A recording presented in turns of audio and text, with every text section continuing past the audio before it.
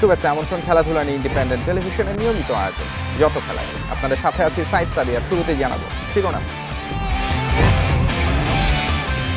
অনূর্ধ্ব-19 Asia কাপে শিবলির সেঞ্চুরিতে শ্রীলঙ্কার বিপক্ষে দাপুটে জয়, গ্রুপ সেরা হয়ে সেমিফাইনালে বাংলাদেশ।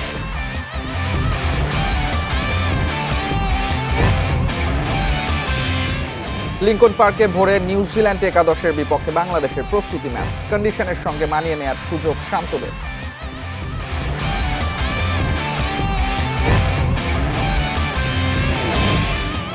মিরপুরের পিচ ডিমেরিট পয়েন্ট পাওয়ায় আপিলের চিন্তা বিসিবির, চাইলেই স্পোর্টিং উইকেট বানানো সম্ভব বিশ্বাস আশরাফুলের।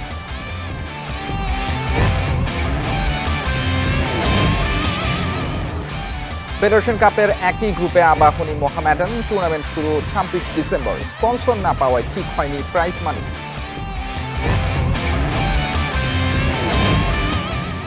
অনূর্ধ্ব-19 এশিয়া কাপে শ্রীলঙ্কাকে 6 উইকেটে হারিয়ে গ্রুপ সেরা হয়ে সেমিফাইনালে বাংলাদেশ। দুবাইয়ে লঙ্কানদের দেয়া 200 রানের টার্গেট শিবলির সেঞ্চুরিতে অনায়াসে টপকে যায় টাইগার যুবারা। 15 ডিসেম্বর সেমিতে ভারতের বিপক্ষে লড়াই। সংযুক্ত আরব আমিরাত, জাপানের পর শ্রীলঙ্কা। অনূর্ধ্ব-19 এশিয়া কাপের গ্রুপ পর্বে শতভাগ সফল বাংলাদেশ। দুবাইয়ের আইসিসি একাডেমিতে লঙ্কানদের গুঁড়িয়ে সেমিফাইনালে টাইগার যুবারা। 200 রানের টার্গেটের প্রথম ওভারেই শ্রীলঙ্কার ব্রেক থ্রু, জিসান আলম ফেরেন শূন্যতে। তবে আরেক ওপেনার আশিকুর শিবলি আর চৌধুরী রিজওয়ানের 74 রানের জুটি এগিয়ে দেয় বাংলাদেশকে। রিজওয়ান 32 করে ফিরলেও শিবলির সাবলীল ব্যাটিংয়ে কোণঠাসা লঙ্কানরা। ইনফর্ম শিবলি 50 তোলেন 5-4 ও 1 ছক্কায়। গ্রুপ পর্বে 250-র পর অপেক্ষা ছিল ম্যাজিক ফিগারের, যা পূর্ণতা পায় 37তম ওভারে। 119 বলে আসে সেঞ্চুরি।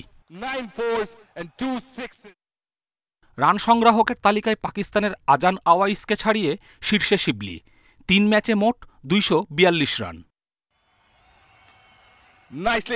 সেঞ্চুরি তুলেই থামেননি শিবলি। এক প্রান্ত থেকে 4 ব্যাটার আউট হলেও 116 রানে অপরাজিত থেকে মাঠ ছাড়েন। 55 বল আগে ম্যাচ জিতেছে বাংলাদেশ। এর আগে নিয়ন্ত্রিত বোলিংয়ে লঙ্কান ব্যাটারদের চেপে ধরে টাইগার বোলাররা। বড় জুটি গড়তে দেননি মারুফ মৃধা, মাহফুজুর রাব্বিরা। শুরুর 3 উইকেট তাদের দখলে। এরপর ওয়াসি সিদ্দিকের স্পিন সামলাতেও ব্যর্থ লঙ্কান মিডল অর্ডার। তুলে নেন 3 উইকেট, যাতে বড় স্কোরের পথে আর এগুতে পারেনি শ্রীলঙ্কা। স্কোর কার্ডে শ্রীলঙ্কার 7 ব্যাটার আউট 20-এর ঘরে, তাতে সংগ্রহ 199 রান। প্রথম ইনিংসে টাইগার যুবাদের দুর্দান্ত বোলিংই জয়ের ভিত গড়ে দেয়। কপিল পাল, ইন্ডিপেন্ডেন্ট নিউজ। নিউজিল্যান্ড সফরে প্রস্তুতি ম্যাচে ভোরে মাঠে নামছে বাংলাদেশ। লিংকন পার্কে কিউই একাদশের বিপক্ষে খেলা শুরু ভোর 4টায়। ওয়ানডে সিরিজ শুরু 17 ডিসেম্বর। প্রস্তুতি ম্যাচে কন্ডিশনের সঙ্গে মানিয়ে নেওয়ার সুযোগ। সৌম্য আফিফরা প্রত্যাবর্তন সিরিজের আগে নিজেদের ঝালিয়ে নিতে পারবেন। নিউজিল্যান্ডের সাদা বলের ক্রিকেটে কখনোই জিততে পারেনি বাংলাদেশ। শান্তর নেতৃত্বে ব্যর্থতার বৃত্ত ভাঙতে চায় টাইগাররা। ভারত পপলির নেতৃত্বে ডেভেলপমেন্ট স্কোয়াডে থাকা এক ঝাঁক ক্রিকেটারকে রাখা হয়েছে নিউজিল্যান্ড একাদশে, যার বেশিরভাগই তরুণ। বাংলাদেশের চ্যানেল গ্রিন টিভি তাদের ওয়েবসাইটে বাংলাদেশ নিউজিল্যান্ড একাদশের প্রস্তুতি ম্যাচ সম্প্রচার করবে।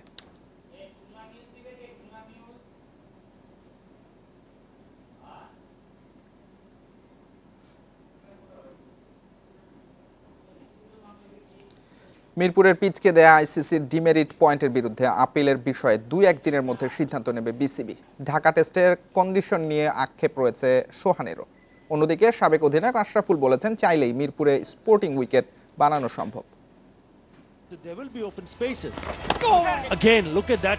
মিরপুরের রহস্যময় উইকেটে প্রতিপক্ষ বধের পরিকল্পনায় বিপাকে বিসিবি।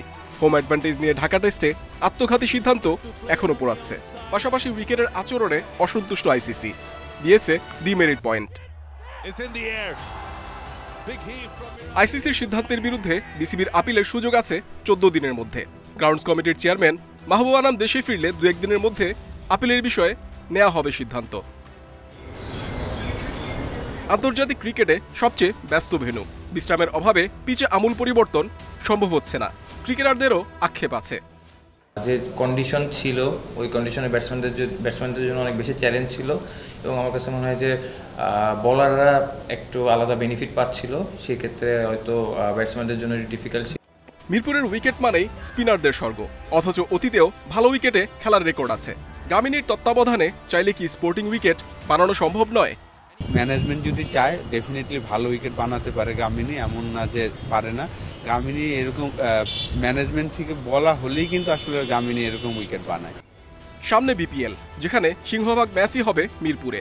টানা ব্যস্ততায় উইকেট আরও হবে নিষ্প্রাণ। কেমন উইকেট প্রত্যাশা ফ্র্যাঞ্চাইজিগুলোর? মিরপুর উইকেট যেটা বানানো হয়েছিল এটা স্পেসিফিক টেস্টের জন্য এবং এটা দেশের কথা চিন্তা করে, টেস্ট চ্যাম্পিয়নশিপের পয়েন্টের জন্য চিন্তা করে বানানো হয়েছে। এবং আপনার লাস্ট ইয়ার যখন দেখছেন যে বিপিএলের যে মিরপুরের যে উইকেটের বিহেভ ছিল এটা ভালো ছিল, তো আমরা আশা করব যে এইবারও এরকম উইকেট থাকবে। স্পিনিং উইকেটের প্রস্তুতি নিউজিল্যান্ডে কাজে আসবে না। বিরুদ্ধ কন্ডিশনে সাফল্য পেতে সংগ্রাম করতে হবে টাইগারদের।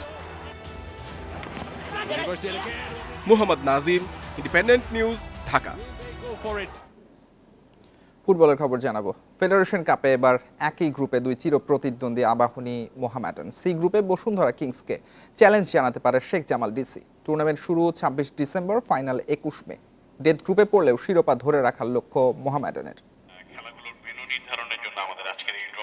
বাফুফে ভবনে ফেডারেশন কাপের ড্র, পেশাগত ব্যস্ততার কারণে অনুপস্থিত লীগ কমিটির চেয়ারম্যান। প্রিমিয়ার লিগের ১০ দল নিয়েই হবে এবারের আসর। এ গ্রুপ তুলনামূলক সহজ। গত আসরে চমক দেখানো পুলিশ এফসির সঙ্গী শেখ জামাল ও রহমতগঞ্জ।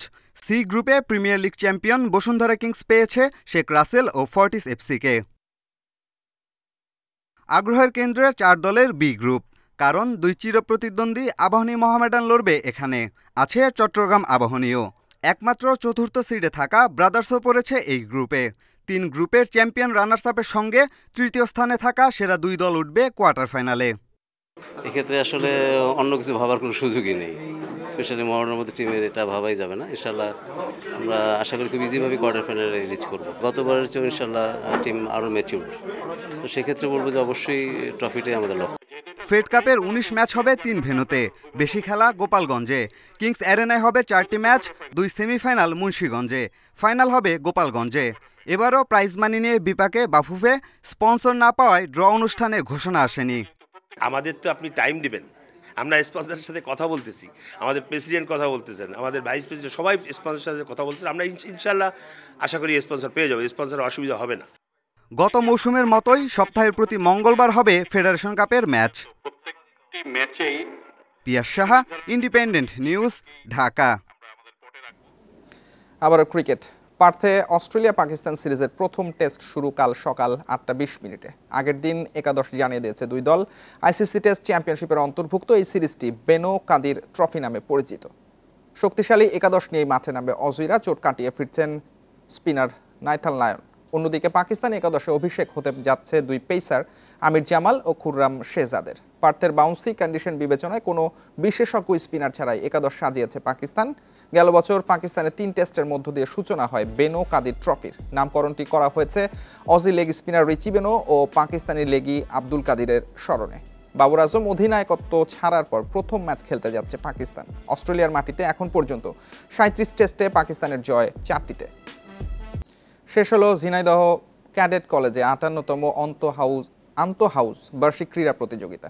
সমাপনী দিনে বর্ণাঢ্য কুচকাওয়াজ ও মিউজিক্যাল ডিসপ্লে প্রদর্শন করা হয়। পরে ক্যাডেটরা বিভিন্ন ইভেন্টে অংশ নেয়। অতিথিদের জন্য ছিল বালিশ বদল প্রতিযোগিতা। খেলা শেষে প্রধান অতিথি মেজর জেনারেল ইফতেখার আনিস বিজয়ীদের পুরস্কার তুলে দেন।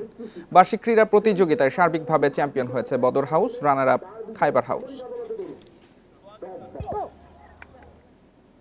ইউএফা চ্যাম্পিয়ন্স লিগে গ্রুপ পর্ব শেষ হচ্ছে। রাতে অ্যান্টওয়ার্পের বিপক্ষে নামবে বার্সেলোনা। নিউক্যাসলের মুখোমুখি হবে এসি মিলান আর পিএসজির প্রতিপক্ষ বরুসিয়া ডর্টমুন্ড। সব ম্যাচ শুরু রাত ২টায়। লা লিগায় সবশেষ জিরোনার কাছে হেরে চাপে বার্সেলোনা। চ্যাম্পিয়ন্স লিগে জয়ের ধারা অব্যাহত রাখতে চায় কাতালানরা। আগ্রহ এফ গ্রুপের 2 ম্যাচ নিয়ে। বরুসিয়া ডর্টমুন্ডের সঙ্গী হয়ে পরের রাউন্ডে পিএসজি, এসি মিলান নাকি নিউক্যাসল যাবে তারই অপেক্ষা। পিএসজির কাছে না হারলেই গ্রুপ সেরা হবে ডর্টমুন্ড, অন্যদিকে জিতলে সেরা হয়েই নকআউট পর্বে উঠবে পিএসজি।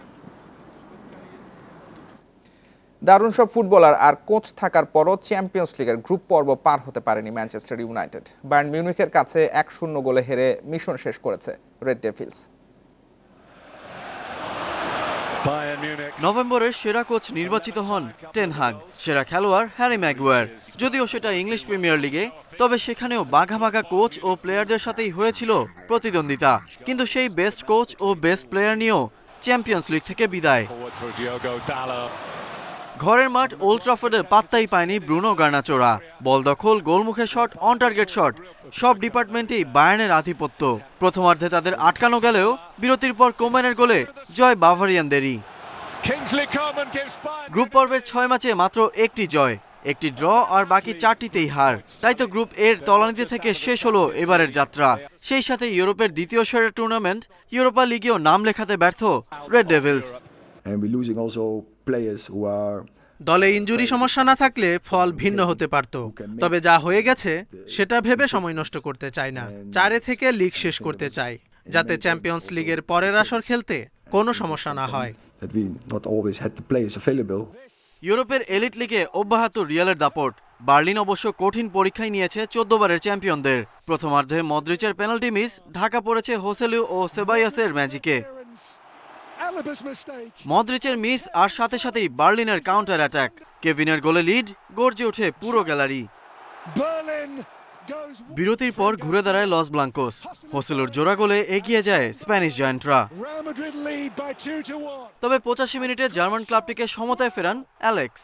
আর নাটকের শেষ পর্বে নায়ক সেবাইয়স, তার গোলেই জয় নিয়ে মাঠ ছাড়ে আনচেলত্তির দল। Ghalib Hasan, independent news. এই ছিল আজকের যত খেলা। ইন্ডিপেন্ডেন্ট টেলিভিশনে সব খবর বিস্তারিত জানতে চোখ রাখুন ফেসবুক, ইউটিউব এবং এক্সে। আমন্ত্রণ পরের আয়োজন।